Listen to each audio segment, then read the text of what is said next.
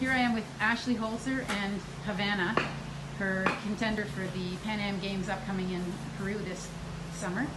Ashley is a multiple Olympian for Canada, 4 Olympics altogether, including a bronze medal in 1988. And after living a long time in the U.S. and being married to an American, she's changed her citizenship and become a U.S. citizen, competing for the first time for the American team, we hope, this summer. So Ashley, you have gotten a hay steamer for Havanna.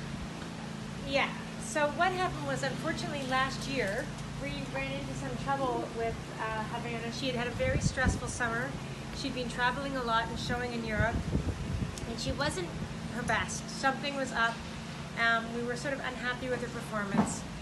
We were unhappy with the way she was eating. She didn't have a great appetite. Her coat was a little dull, and someone recommended that I try a Haygain machine. I didn't really know much about it, to be honest with you. I thought, cooking hay, really? How can that be very beneficial?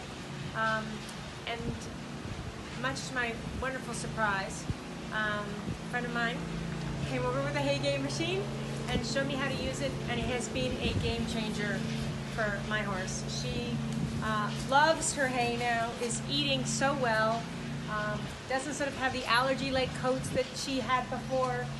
She's really, really shiny. It smells so good, I want to eat it. All the other horses always scream for the hay when they smell how wonderful it smells coming out of the machine. So I cannot say more about it, honestly. It really has changed her.